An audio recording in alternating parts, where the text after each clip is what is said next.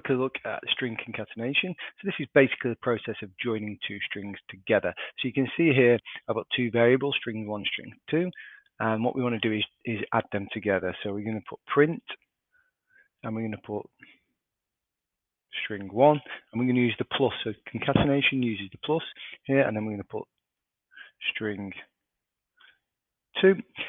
And what this will do is join those two strings into one. So you can see it says hi Bob. We could also reassign these as a variable. So new, if you wanted to do it like this, new string, and then print it out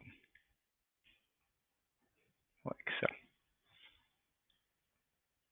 which would give the same results, but you've got a variable new string if you wanted to do any manipulation with it. So that's how we use concatenation in Python.